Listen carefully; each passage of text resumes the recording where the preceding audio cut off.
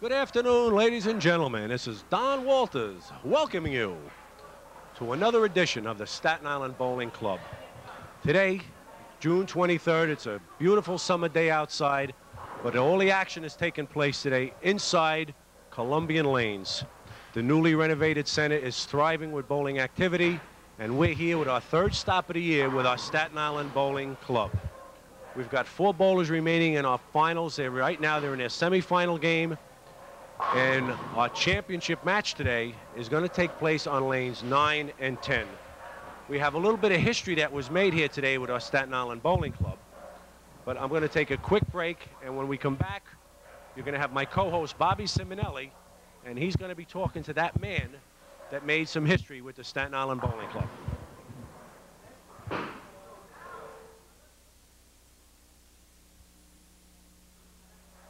Hi, I'm Bob Simonelli. I'm here in the Columbian Lyceum with my pal Rudy, who just finished in 6th place in the Staten Island Bowling Club. This is a record, Rudy. I mean, you're the oldest man ever to make it into 6th place, but, you know, when I look at you and I watch you bowl, I don't believe you're 82. I don't feel at 82 I really either. don't believe you're 82, because you're bowling on synthetic lanes, synthetic approaches, and you got to be at least 60. Thanks a lot. I mean, appreciate that. Rudy is one of a kind. Rudy's a senior bowler. I'm a paisan, too. And Rudy's been around the game for how many years? 65 years I'm bowling. 65 years. That's more decades than anybody that I know that's bowling today. And I guess you've seen it all, Rudy. You've seen the pros when Carter, that's all of them. Joe Willman, all of them. Andy Faragalli. We had Lou Campy on the wrong foot Lou. Then we had the younger bowlers like Mark Roth coming up the ladder. Right. And today we have bowlers that their names just change every single week. And it's kind of hard to grasp just who is the best bowler today. I'll tell you, with the way the lines are now, it's very hard to see who the best bowler. If the bowler finds his line, he's in there. Just like I bowled O'Brien. I said to O'Brien, instead of bowling, I'll shoot you pool, it said. He said, no. O'Brien, I guess, is still in there. Oh, yeah. That's a Well, good match. We'll take care of him match. later, Rudy, because yeah. he's got no right to beat a young man like you. We could have had the first telecast with you at 82. Maybe next year. Well, maybe next year. Who knows? Next year at the Columbia Lyceum. Right. We'll see what happens with Rudy. Just took his hat off, and our camera is doing really good. And we also have Bob over here. Come over here, Bob. You're on the lanes today. Yeah. You watched this youngster bowl today, and what you think of him? Rudy hasn't changed. When he was 60 years old, he was bowling just as well over at Sunset Lanes. Sunset Lane. No, I've seen him straight. It's Rudy's he's Mr. Consistency out there. I hope when I'm his age, I can do what he's doing now. I bowl 3 times a week, and I enjoy it. Well, see, that's what we like to hear. We like to hear from our senior citizens, because a lot of people don't realize that the senior citizens are the foundation of the bowling game. Because it started with the seniors, and then it goes on to guys that are out there right now bowling, and then to the kids. And unfortunately today, we need more seniors to promote bowling. Because when they go home and they talk to their grandchildren, and they tell them about this wonderful game of bowling, maybe we can get more kids off the streets and into the bowling centers. I got a senior bowling club. We bowl Tuesday and Thursday, all year round too, and it's really terrific. I enjoyed it very much. Rudy, now that they've seen you make the finals and being the first in the Staten Island Bowling Club, are they going to let you continue to bowl with them? I hope so. I hope so too. We got one bowler that's 90 years old. Oh, we're getting up there today. We have just a great time here at the Columbia Lyceum, and we will be back with you shortly to bring you another interview with Donnie Walters. That's it?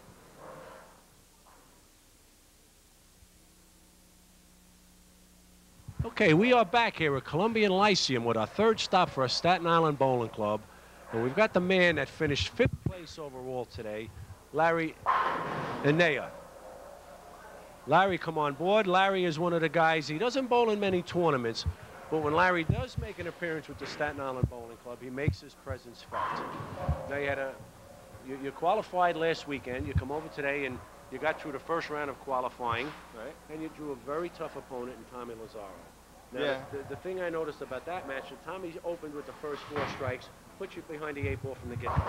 Yeah, put me behind the 8 ball, and then I threw a 10-pin wrap, and I threw it away.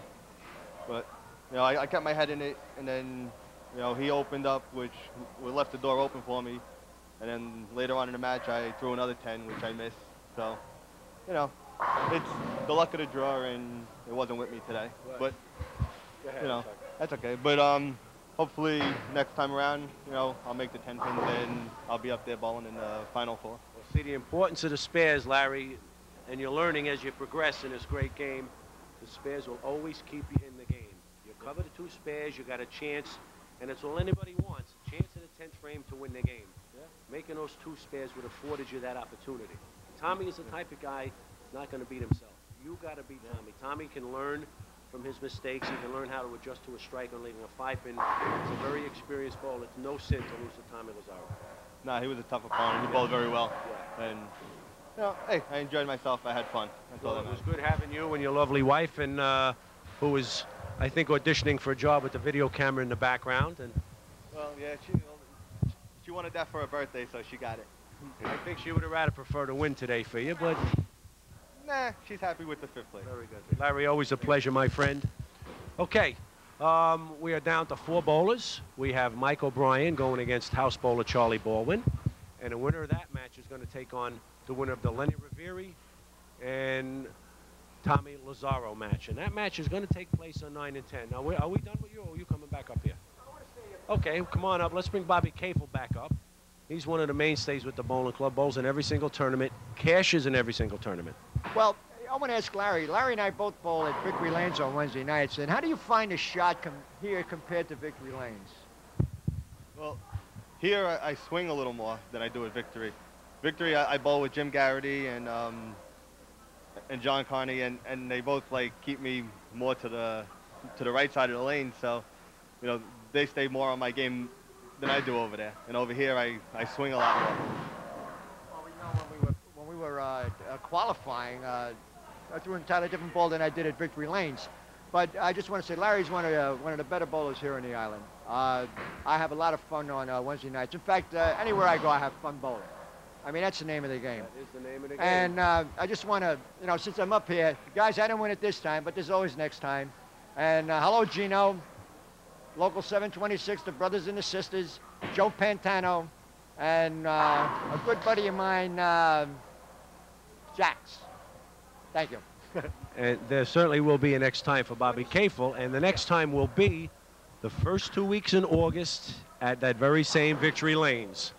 And I should also tell all you good viewers while I have you that the Staten Island Bowling Club is the longest running sports show on Staten Island Community Television.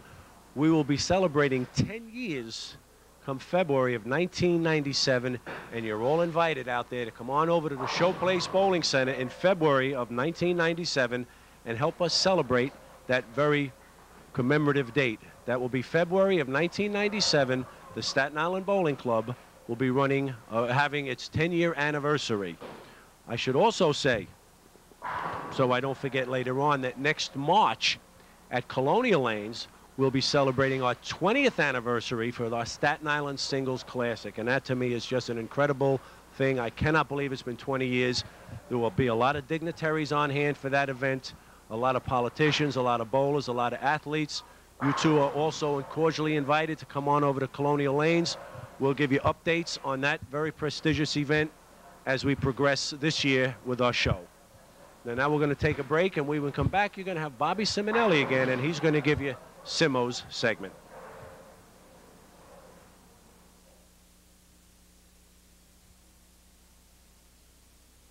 Hi, this is Bob Simonelli. I'm back again with Bob Spallone, the manager of Columbian Lyceum. Bobby, we had a tournament here at your place, and the scores were pretty decent, and the lanes looked pretty sanctionable. In other words, the bowlers themselves were bowling very well, and I noticed that if they threw the ball out a little too far, the ball never reacted. You have a couple of bowlers left in the finals, and perhaps you can tell us something about one of them. Well, one of them is Charlie Baldwin. He's the mechanic that works down here, and he does a lot of practicing. He also, when you see him on the show, he throws the ball very, very well. He's behind the ball all the way, turns it a lot, and the scores were good the whole qualifying, and it were pretty good in the matches too. And you're right, when you make a mistake and don't come out of the ball correctly, the ball doesn't react there, and that's because there's units on the outside boards. Bobby, being we're here today, and I have you, a longtime friend. I mean, I know you since you're 8 years old when you bowled at Paradise Lanes, and I bowled with your dad. A lot of things have been happening on Staten Island as far as the bowling world goes. And one of the things that I would like to see back is the travel league. Is anyone making any plans for any type of a scratch travel league from center to center? No. In fact, it's a shame because we did have a traveling league on the island about 4 or 5 years ago, and then it just stopped. In fact, we had the women involved also. And the people that did bowl really liked it, but it just was one of those things. It lasted for 2 years, and then it just stopped, and nobody really pursued it after that. Well, I would like to see it come back, but I would like to see a grab bag type format. In other words, where the names would go into a grab bag, and each center would take out names, and these bowlers would represent that center in the match games. And I think it would be quite interesting if it was done that way rather than having centers put up their own bowlers. Well, you know, something was said about that because there were some centers that were, how can I say it, they were stacked with a lot of real good bowlers, and some centers didn't have many good scratch bowlers, so it was kind of unbalanced. And that was mentioned to kind of have like a draft system. You know, like if you had 6 houses on the island, the top 6 names would go into a hat, and each center would pick the top 6 bowlers, and that would be their captain, and then you would go on like that. The unfortunate part is that the way bowlers are today, they just want to bowl in one center or for one center. They wouldn't want to bowl for the other centers. And that's unfortunate because then it would be a good thing for the game if the bowlers would do that. Well, I think we're reaching a plateau in bowling today where bowlers have to speak bowling, and not in a negative form, but rather in a positive form. And we don't have enough of that. We have an article in the Staten Island Advance by Joe D'Amato, and I'm getting a little tired of reading it, that he has a 300 watch. I mean, I think this ridicules any bowler that bowls a 300 game. I mean, I think he should really go down to Texas or out to the Midwest, and they don't have any 300 watches, and they have twice the amount of 300 games on their lanes. I think what's got to be done here is that more constructive, positive reporting has to be done about bowling centers in general. We have to promote the game of bowling in every facet available, and we're not doing that. And when I look around and I see centers empty at night, and believe me, there are many centers that are, and when I had that interview with Joe D'Amato where he wrote, where I said that bowling was on a decline, he failed to mention in that report that all of the information that I gave him was actually out of the bowler's journal and digest for the whole year. And what happened was the following week, we had a rebuttal by Rab Wilkinson and Lawson from Country. Yes. And what I gave him was just information stating where we stood as bowlers. And I really think that bowlers ought to get together and stop being negative from one center to another center. And remember something, that the more you knock one center and you hurt that center, and in rumors passing or anything else, and bowlers are lost in this game, it hurts all of us in general. So there comes a time now for unity. And I would like to see the centers on Staten Island get together and form a coalition, get Coors Light or Bud to sponsor a great traveling league. Now, I'm a Staten Islander, and you're a Staten Islander, okay? And yet we read in the Advance about who's got the most 800 series. I mean, I have 5 800 series, and yet I'm not recognized on Staten Island. And I had Well, the I 8. shot 2, and I'm not even on the list Right. when it goes on the advance. Right, So. and I had an 825 in a 4-man league, which you bowled and Knotty Pine, and yet they would recognize maybe somebody in the singles. But that's all under the bridge. So now it's time to put all our waste behind us and try to get into a positive form. And I really believe that if the centers could get together and form some kind of coalition where we could get the young bowlers in, and the senior citizens are here. The senior citizens, I was talking to Rudy earlier, are our best asset to this bowling game because they can carry the message to the youth of the game. And we don't have enough. Here we are in the Knights of Columbus Bowling Center. Okay, the Knights of Columbus for decades have led bowlers through centers, not only here in the Columbian Lyceum, but Rainbow and Gil Hodges and Maple Lanes and all over the Brooklyn area and all over the Staten Island area. Everyone knew that the Knights of Columbus had a bowling league. And here we are now where family values have gone down in our city and perhaps in the whole state, who knows, or the whole country. So it's time for us now to think of bowling as a family and to get together with all of the proprietors. And you being on Staten Island, I wish I was on Staten Island. I owned a center on Staten Island. Perhaps you could be the one that could lead other centers into this era of togetherness, because there is a lot of separatism in these centers, and it shouldn't be like that. That's the unfortunate part, and that's what I was just going to say. I don't think, I mean, it would be nice if it happened, but I don't think the centers would get together. See, that's the problem. Everybody is like basically for themselves, and that's not good for the game, because the more every center does well, the game does well. If it's only, well, it's only good for my center, so I'm only going to worry about my center, and let the other centers, who cares if their business don't do well, and if they close up, that's bad for bowling. Definitely, like Sunset Lane's closed. That was very bad for bowling. It's a shame that Sunset closed. Sunset's been was open for how many years? 30 years or 40 years? I don't know exactly, but it hurts the game every time a center closes. And if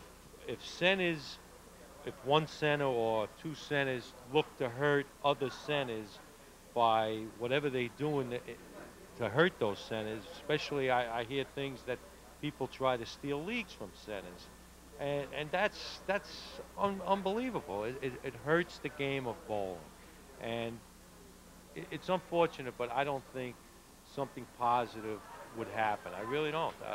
Well, it's a shame, but like I said, I would be for it. I would try to do something for it, but the other centers would have to go along with it. My advice to everyone that's out there that might be viewing this telecast, especially if you're a manager of a bowling center, is to take your hat off your head and put your head first and think.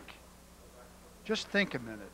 If one center is not doing well, perhaps that disease will finally reach your center and the next center and the next center. So positive thinking is a must. Tournament directors, I say this to you. When you put a date on a tournament, check with other centers. See if they have a date, so one center doesn't get hurt by another. League organization is very important in centers. I believe that one center can help another center.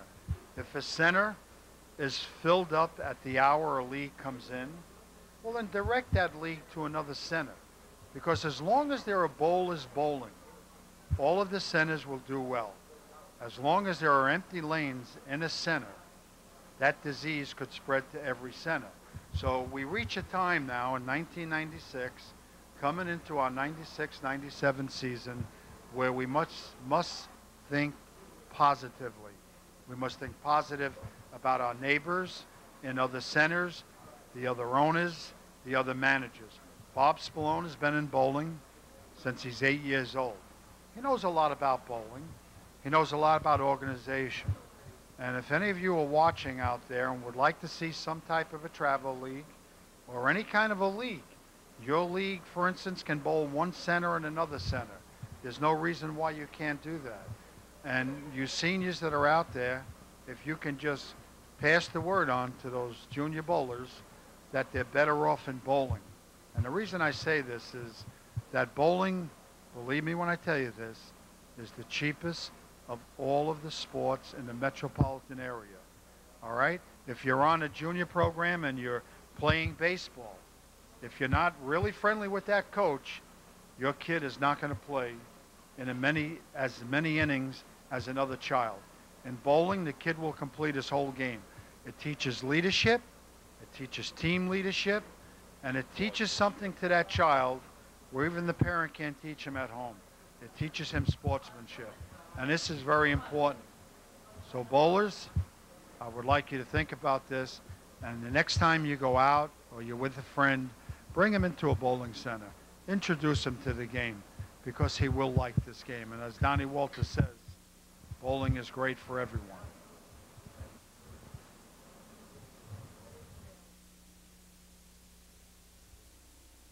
Okay, we are back at Columbian Lanes with our third stop for our Staten Island Bowling Club. And we have with us our two combatants for our championship game. Both bowlers are looking for their first title with our 10-year running Staten Island Bowling Club. To my immediate left is Lenny Rivieri. Now, Lenny's highest finish with the Staten Island Bowling Club, I believe, took place at Hudson Bay Own Lanes when he finished 4th place overall. Right. Next to Lenny is another guy looking for his first title with the Staten Island Bowling Club, house bowler Charlie Baldwin. Now, the difference in handicap, Mr. Spallone, for a championship match is 30 pins that Lenny is going to be receiving from Charlie. Before I turn it over to Bobby Spallone, Lenny, I want to congratulate you. You've got at least a 2nd place finish today. You're getting 30 pins from young Mr. Baldwin, big, strong Charlie Baldwin. What are you going to have to do to win today? Well, just going to have to get on the lanes and just do the best I can.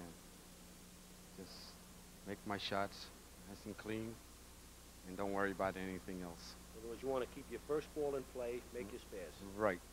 My spares, have a clean game. No problems. Okay, now Bobby is going to ask the same thing of Charlie.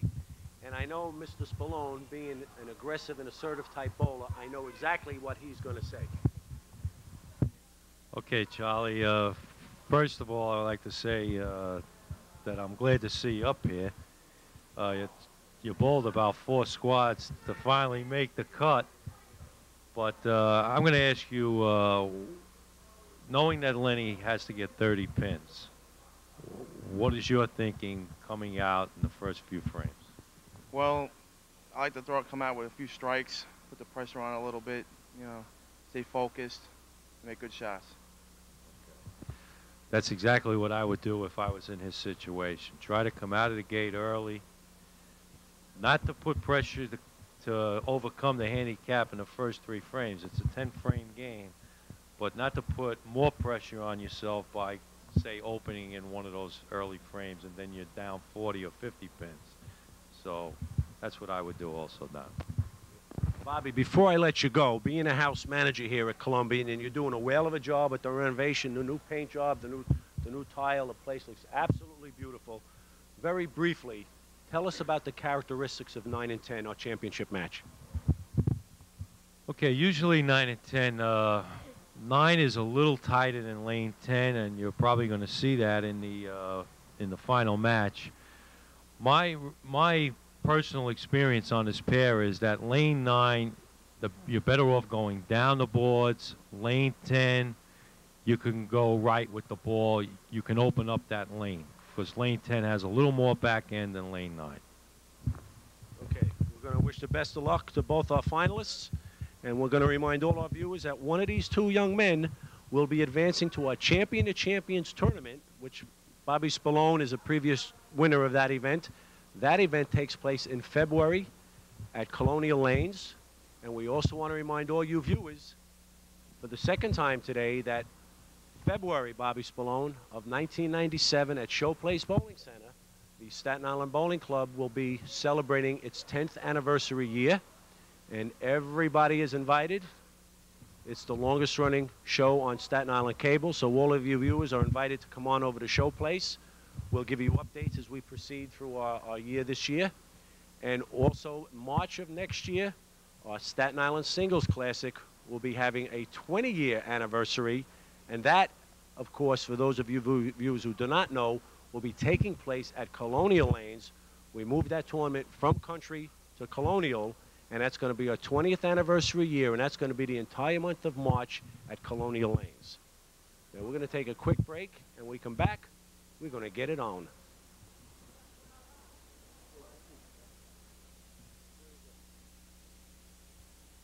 Final match with Charlie Baldwin on lane number 9. Bob, can you tell us something about this lane? Yeah, this lane is a little tighter than lane 10, and you have to go a little more direct on lane 9. I see you got a solid 10 pin, and a lot of bowlers don't understand what a solid 10 pin really means. It means exactly what it is, a solid 10, the ball not finishing. 6 pin going around the 10. Seeing that he's switching balls, he just missed it to the right. Bob, this is something I don't understand. Here we are in Columbian Lyceum, where you have the lanes pretty well the same all across the house. Why is it necessary for a bowler to switch bowling balls shooting at a spare when there's a lot of oil on the lanes? I can't understand that. I really can't, because first of all, there's enough oil in the middle of the lane where you don't have to change balls. Because There's also oil on the outside of the lane. Yes. But there's a lot of concentration in the middle of the lane, so you don't have to change balls. See, on the old conditions where we bowled, when you had a reverse block and the middles were hooking, then you had to change balls, or you had to throw harder, or make the ball go straighter with your hand release. But the way the conditions are today, when you have a lot of oil in the middle, you don't need to change balls. All you have to do is go to the left and just go right at the pin. You know, ironically, I'm watching Lenny Rivieri, and he's using a blue hammer on the synthetic lanes, and he's coming up on lane 9, which is a little tighter than 10. He struck on 10, he directs it up on 9, and just what you said, the ball never made it to the pocket. Right, he's going to have to move a little more right on that lane and go a little more direct. He hit in the oil on that shot. 1-2-8, a very difficult spare if he's coming up and the ball doesn't finish. Yeah, he has to make sure that the ball finishes to carry the back pin, otherwise he's going to leave it up, it'll deflect. Well, we have a stroker on one end, and we have a cranker on the other, and Charlie Baldwin, as Lenny Rivieri goes up the lane, and he's got a problem. The ball fell off. Now, what we mean by that, bowlers, is that as he directed the ball up, it came into the oil, and being he's using a regular urethane ball, it's not going to have the same drive as a resin bowling ball. So he never really made that spare. He just took off the head pin. Charlie Baldwin on lane 10. The lane that's hooking a little more, he goes out a little too far, and he leaves up a washout. Well, Bobby, before the game started, I said to you, I don't think you should be using this quake. I think you should be using the hammer, because on that shot that he just made, the hammer would have came back. It would have finished. This ball goes a little too long. He also overplayed that lane. Like you said, 10 hooks a little more than 9, and he overplayed it, whereas 9 he was more direct, and he was looking for more hook at 10, but he started it into the heavy oil, and the ball never really finished. He's coming up on lane 9 now, a little bit tighter. Let's see if he makes a correction. Yeah, he definitely is playing the heavy oil, but you know, that's because of the way he throws the ball. He has to play in the oil. But I think he should make an equipment change. That time he went out for... And he finished. That was a good strike. Donnie Walters, our statistician, can you give us a little bit of a scoring report? Well, right now, Bobby, after 2 frames, Lenny is leading Charlie Baldwin by 38 pins. And I should mention today, the first place is worth $500. Second place is worth $300. Okay, so we have a big match here between Lenny and Charlie going on 9 and 10 in Columbia Lyceum. Lenny looked like he never really got out of that ball, Donnie. He just came over the top, and the end result was the ball skidded down the lane. And believe me, he's very fortunate to leave up the 8 pin. It could have been a lot worse. Bobby, as I mentioned early on, both of these bowlers are looking for their first Staten Island Bowling Club titles. The highest finish Lenny had has been 4th place. And this is Charlie's 3rd trip to the finals, although his best finish has been 6th place. Lenny will be directing this ball up to the spare, and he made the spare. I thought that was going to slide right by. Oh, Bob Smallin said that 10 is hooking just a little bit more than 9. Let's see how he handles lane 9. The last shot on 10, he rushed the line a little bit. He did not get out of the thumb clean, and the end result was a full skidder down the lane. He's got to make a move on this lane. He has to get a little more towards 5 and direct the ball up. That time he was around 7-8, and it wasn't out far enough, and the end result is he's faced with another very difficult spare.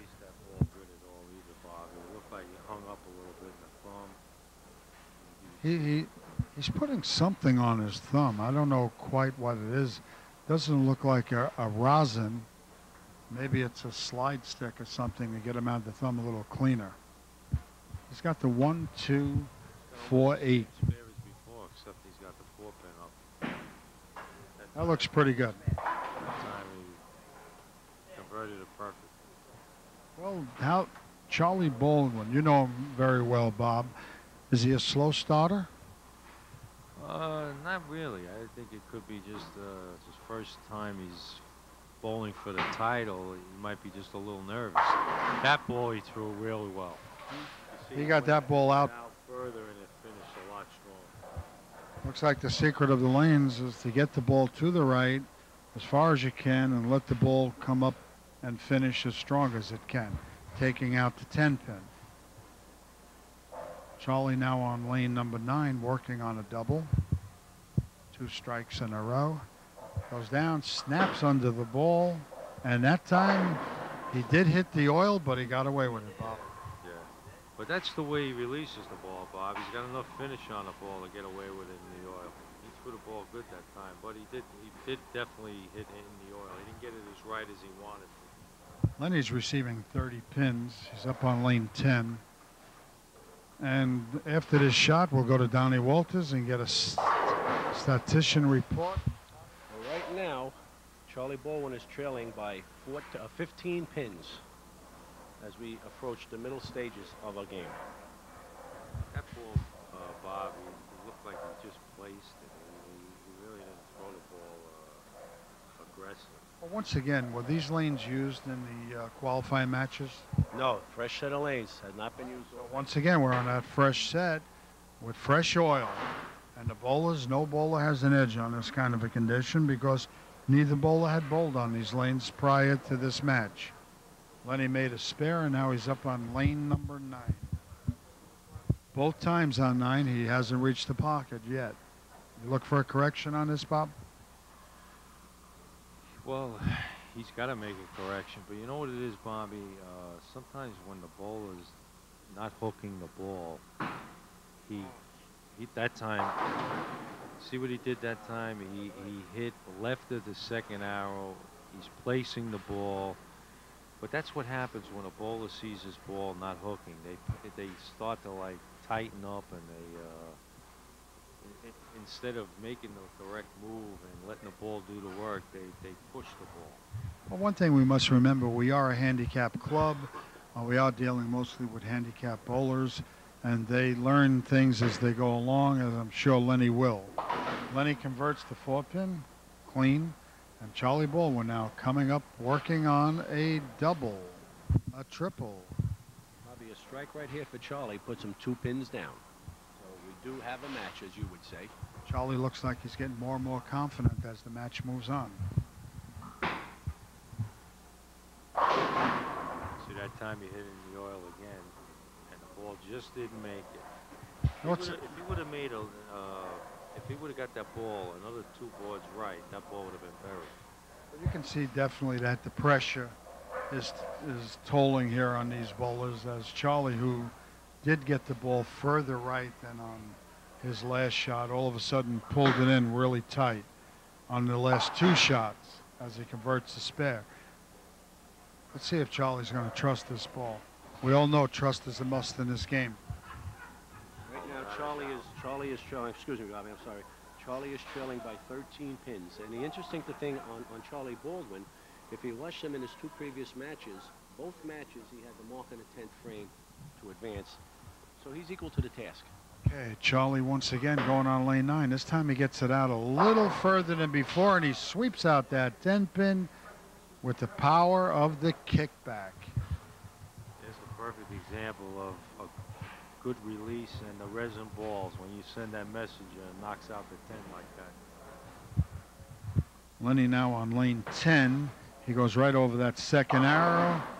And let me tell you, Lenny really got away with that because he hit 10, directing it up to the pocket, and the ball hit the head pin flushed, and that 7-pin was the last pin to go down. Let's see now on lane 9 if Lenny can take advantage of that strike on lane 10. It could be a very big strike. Lenny's still leading by 13 pins after 7 frames, and both bowlers are looking for a double here.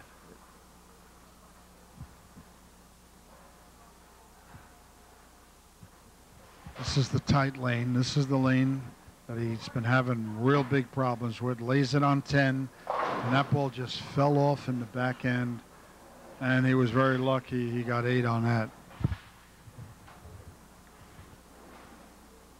Again, Bobby, he's moving left instead of right, and the ball's just going to slide there. He has the 5-8. He's got to be very careful on this pair because if he decides to play that oil, he could wind up taking that 5 right past the 8. Yeah, he's got it. All right, now Charlie is down 13 pins. He's got a strike. He's a big frame. What is it? The 8th frame here. So we're getting right down to the nitty-gritty. Let's see if he trusts that ball. Throw it to the right, Charlie. Nope, he went right over 10. And once again, we have another match here. Charlie winds up with a 5-7. Bobby, no matter what, he is pulling that ball inside of his target line. Yes. Well, I think he's he could be lined up a little more right also. He he's stood definitely in the oil. The ball's skidding on him. It's not finishing. got a good shot at this. Oh, just missed it. Bobby, he was standing in the same spot where he delivered the ball out past 5 and the ball come ripping back and he blew 2 racks. And yet, this time, standing on the same spot, he actually missed his target by almost 7 to 8 boards. Yeah, he definitely hit in the oil. Hit around 12. But see, that's when it's a key situation. Bowlers have a tendency. See, that time he trusted the ball and the ball finished. See, bowlers have a tendency when it's a real key shot to miss inside their mark.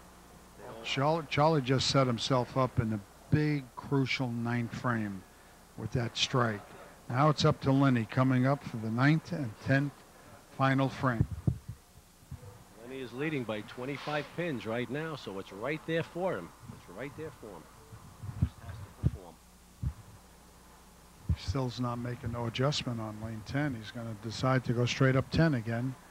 And he goes right over that 10 board. And this time he just buried it. Well, now he's finishing on lane 9, which is giving him trouble the whole game. He's got to go more right with his feet and give that ball a chance to work.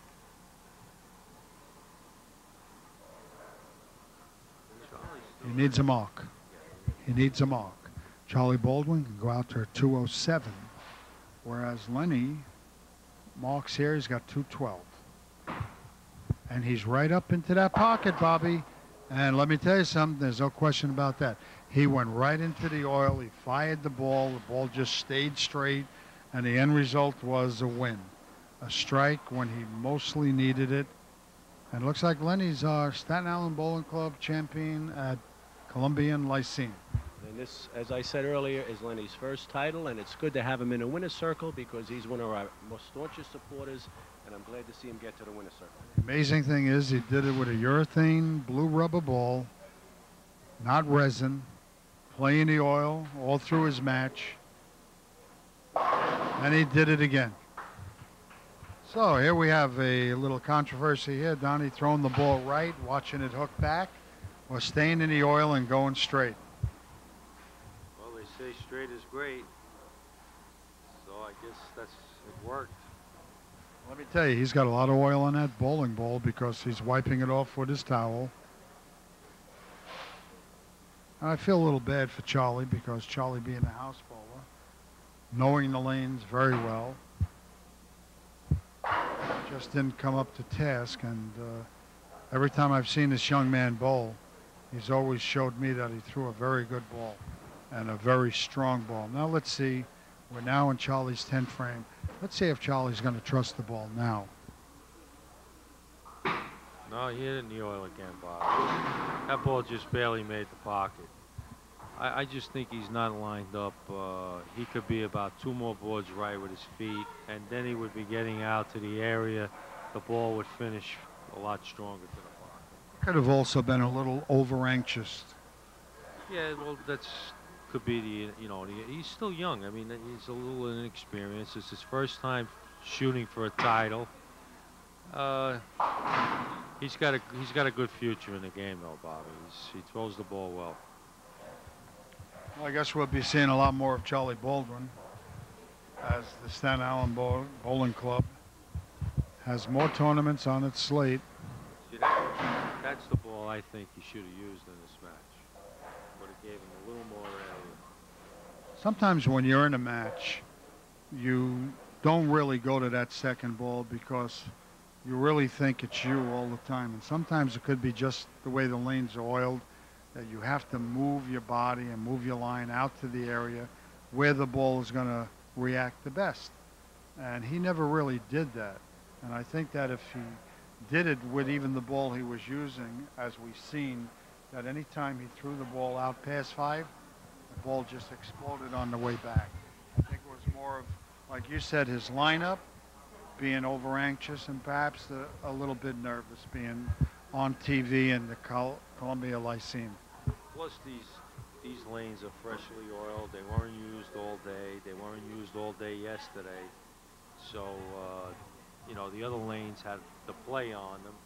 And he was able to use that quake. But like I said, I think he should have used the other balls since they were freshly oiled and they were a little tighter. Let's go out and meet our champion and our runner-up. Let's do it, the latest stop at the Staten Island Bowling Club.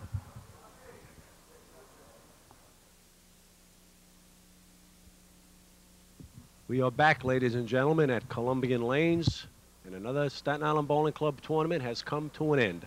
Bobby Simonelli, this marks tournament number 132 in our career, and our latest runner-up here at Columbian Lanes is Mr. Charlie Baldwin, and I know that you have a question for him.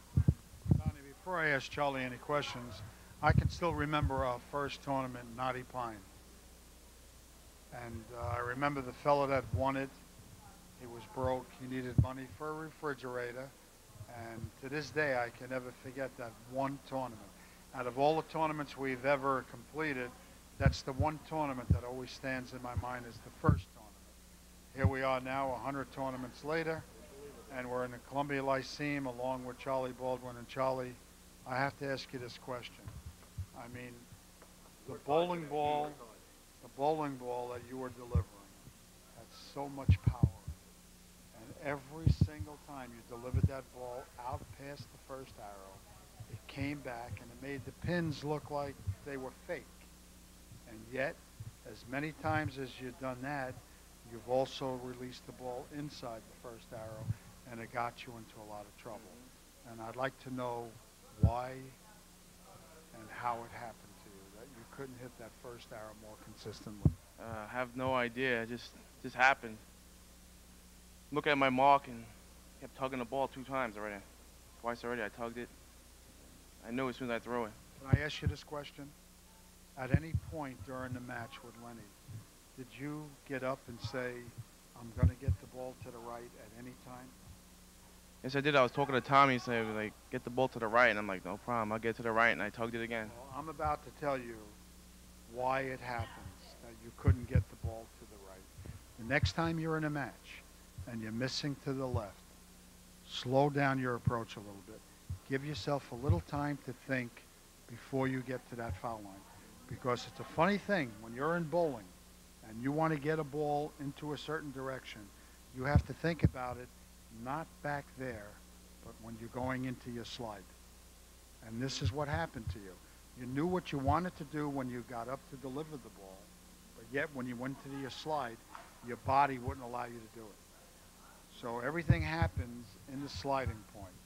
So the next time I see you in a final match, which is going to be soon, because the way you throw the ball, I would really like to see you just do a little different type of thinking. Tell yourself as you're coming down to get the ball to the right, and it'll go to the right. Believe me, it'll automatically go right. Because when those couple of balls that you delivered, even Bobby Sloan said they were like dynamite. Whereas Lenny was in further on the oil, and he was throwing the ball a lot straighter than you. So what happened was, as his ball went into the oil, it would skid up to the pocket and it would lay back. And you were the opposite. You had to get your ball out and play the power part of the lane. And in reality, if you would have done that, I think we would have seen a lot more strikes from Charlie Baldwin. I guess you could call that synopsis the power of suggestion when it comes to what you got to do. Because the next time he's bowling, I'm going to remind him. Okay. Well, you know, time on the approach. That's the key. You learned something today. Yes. You learned something today from the best, from Bobby Simonelli. Okay, so make sure you apply the man told you. But Charlie, you bowled absolutely great. You really did. You really did. You bowled second. You worked hard all day. You had a lot of games under your belt because you had to qualify to get to our top 8 today. So you worked hard, and you're going to reap the benefits. Johnny, I want to say one more thing.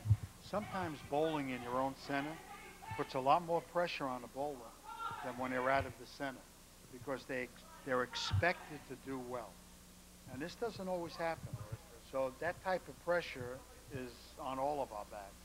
If we're in a match and we're on our favorite pair of lanes and our favorite center, it doesn't always come out the way we want it to come out. But again, congratulations to Charlie, your second place finish. And I know we're going to see you at Victory in the first 2 weekends in August. And as for you, young man, it has been 10 years in coming for you. 10 long years for you, because you joined us way back in 1987, the first year of our existence. That long? Absolutely. I had hair then, okay? You didn't have this then. No, I didn't. And you've been with us all this time, and it's a pleasure to welcome you to the winner's circle. If persistency and if fortitude is worth anything, you've got all of that. You had it right there for you today. You went for it. You got it. You needed that mark in the 10th frame to shut Charlie out. You got up there. You threw the double. And here you are, our latest champion with the Staten Island Bowling Club. I'm not going to take the microphone this one. Don't. What can I say? I'm glad I shot the way I did. One thing, I was not nervous, and I was not intimidated by anyone today, especially there's good bowlers here all the time. It's a terrific field. All the time. There's always good bowlers here, and I just come in for the fun of it. And maybe that's why I bowled pretty good today. I came in for the fun of it, not the competition-wise. And bowling this championship round, you know, I had to make an adjustment, and I'm glad I did it early enough. And I hope to bowl better again in more tournaments. Bobby, I know you got a question for Lenny. Lenny, you were using a blue hammer bowling ball, and you were going very direct into the pocket. At any time during the match, watching Charlie, the way he delivers the ball, did it ever put any fear of thought into your head?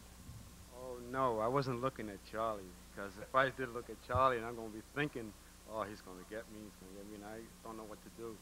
But I took on myself to know what to do. And I've been bowling long enough to know, to shoot in a house like this, especially synthetic lanes, which I kind of like more than wood, but I got to bowl in both. Well, Lenny, we're very happy that you were one of our winners and that you are a Staten Island Bowling Club champion. You will represent the Columbian Lyceum in our big tournament of champions, and I can only congratulate you on staying in there and being the fighter that you are. Absolutely. And today you paid your dividends finally into the winner's circle, one of our original bowlers that joined us way back in 1987 when the Staten Island Bowling Club was formed. So it's great to have you in the winner's circle. We're really proud of you. You're both great. You're a true champion. And we look forward to you for the next tournament at Victory, first 2 weekends in August. And I want to remind everybody while I have you here about my weekly King of the Hill at Colonial Lanes. That's every single Monday night. That starts at 8 o'clock. That's at Colonial Lanes. And let's not forget the King of the Hill here at Columbian Lanes that takes place every single Friday night. And Bobby, we're going to ask you for our closing thoughts, my friend. All right, Donnie, I have a new one now because this is a name I'm going to mention a lot. I want everyone to listen to this now. Jackie Gleason, on the Honeymooners, one of his favorite sports was bowling. So we all have a little bit of Jackie Gleason inside of us. All of you bowlers out there that have reached an age where we can't play baseball, can't play softball, can't play basketball anymore, we still have the wonderful world of bowling. And I would like to see each and every one of you introduce this great, great game to a friend of yours so we can have a lot of positive things happen in our game today. Thank you for watching the Staten Island Bowling Club. And remember, bowlers, to go bowling, it makes you feel like you'd like to.